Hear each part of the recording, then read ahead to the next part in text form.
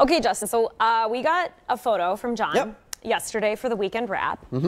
Kind of interesting, and he sent me a few more so that we could have you explain what is happening here. Okay, this is what's known as a seiche. Yes. All right, so what you're going to see here, this picture that we have started with, this was before the seiche began. Okay, right. This is sitting in a little harbor, you know, on Lake Superior, and this can happen a lot on Lake Superior or within a contained body of water. So harbors help a lot, but believe it or not, even though it's a big body of water, it is a contained body of water. Okay, so it's not going to be something like you'd see with your, say, for example, a tsunami or something like that. Contained body of water. So what happened is, you know, we got pretty windy over the course of the weekend at times with a persistent wind, and as that wind continues to just blow into a certain area, what ends up happening is that water gets pushed farther out. Look at this. It's an oscillating wave, and an oscillating wave is one that just kind of goes back and forth, teeters back and forth.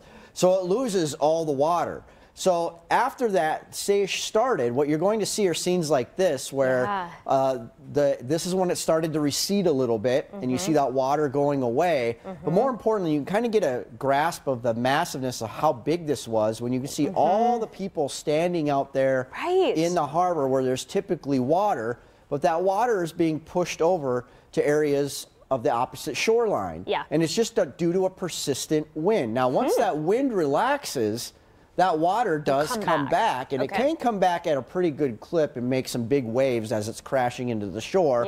But it gives away that feeling like many people see in videos where the shoreline disappears and you're like, oh, here comes a tsunami, because it's the same thing.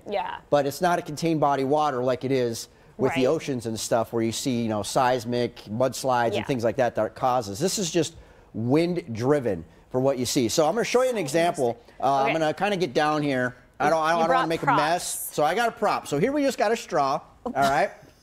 And you're gonna go. You got to zoom into the water, way into the water, as close as you can, Sean. I'll try to tilt it as much as I can. But what you're gonna see is, if I blow this water, you're going to notice that it just continues to make a dent in the side of the water. Okay,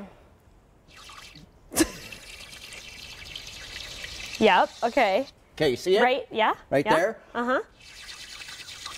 Okay, your clicker's That's all right. But anyway, it's the same thing, all right? That's why I did it on the stool. But anyway, I'm wet. But it's the same thing. So you get that constant pushing of the water. You see, a lot of times you see it when you're in the bathtub. The same thing.